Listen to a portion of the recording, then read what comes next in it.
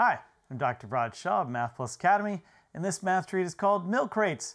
It's from a book called Thinking Mathematically by John Mason. It's one of the best books I've ever found on problem solving. I actually have not fully explored this problem, but I am excited to share it with you as a math treat. Imagine you have a milk crate. A milk crate is a little plastic crate, and you can place milk bottles in it. This is a top-down view of a 6x6 milk crate. You can put 36 bottles in here, one in each of those little unit squares.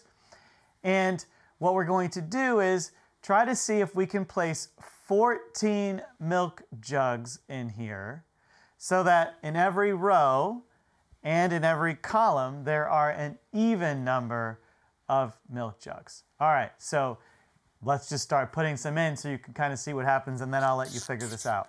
So maybe I put in a jug right there. Well, now this first row has 1, and the first column has 1. Those are odd numbers. So I want to get an even number in every row and every column. So I'll add another milk jug right there. Now I've got 2. Good news, this column has 2. But now both of these columns have 1, and both of those numbers are, of course, odd. So I keep filling this up, trying to keep 2, 4, 6, whatever it is, 0, I guess, all those even numbers in all the rows and columns. So I notice this is odd. I'll add another bottle there. That makes 2 in this row. That's good. Making some progress. But now I've got 1 in this column. Uh-oh. What do I do next? Well, I notice there's a 1 here and a 1 there. If I put a jug here, that'll make 2 in this row and 2 in this column. That's progress. Now I've got 4 jugs in there, and I've got evens in every row and column. But of course the challenge was, can you fit 14 in here where you have an even number in all the rows and columns? So that's your first challenge. You might think it's impossible. I don't know.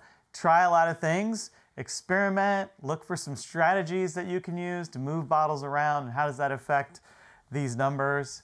And see if you can solve that. 14 bottles, even in every row, even in every column. If you figure that out, try more bottles. Can you fit 16, 18, 17? Will it ever work with an odd number of bottles where you can get evens in all the rows and columns? I don't know. Is there a minimum number of bottles that will work and a maximum that will work for this grid? If you think this grid is a little too tricky, try smaller square crates, so maybe a 5x5 crate or a 4x4 crate. Again, will it work if there's an odd number of rows and columns in your crate? I don't know. So just play around with this and see how many different things you can discover with this idea that you always want to have an even number in every row and every column. So that is the Milk Crate Math Treat, a really cool little problem-solving challenge for you. And as always, just have fun playing with the math.